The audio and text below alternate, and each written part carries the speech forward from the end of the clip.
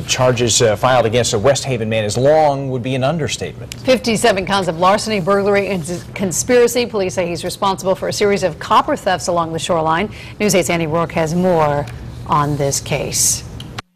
Christopher Casarco was already out on a promise to appear for other charges when these alleged new crimes occurred.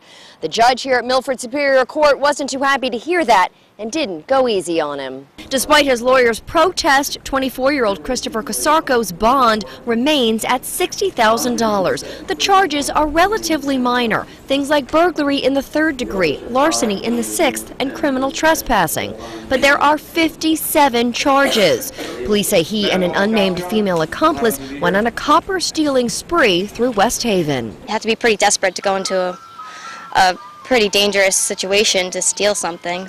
On Blom Street, not one, not two, but 3 houses in a row, all on Casarco's alleged hit list. And when copper thieves go in, they do damage, ripping out the pipes and wiring, but also damaging the sheetrock, building material, water, and gas line. They took all the copper out. It's probably enough copper to get $30 at a scrap dealer. And it cost me probably $4,000 or $5,000 to have it replaced.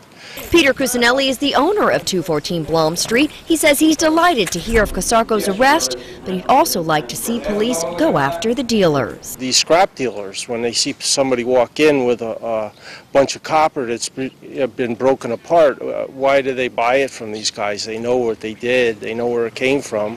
Cusinelli is also rehabbing another home down the street. The copper also ripped out of that home. He says it is like an epidemic. I've been in this business for 30 years, and this is worse than I've ever seen it, and I believe it has to do with the economy. Casarco will be back in court June 30th. On the scene in Milford, I'm Annie Rourke, News 8.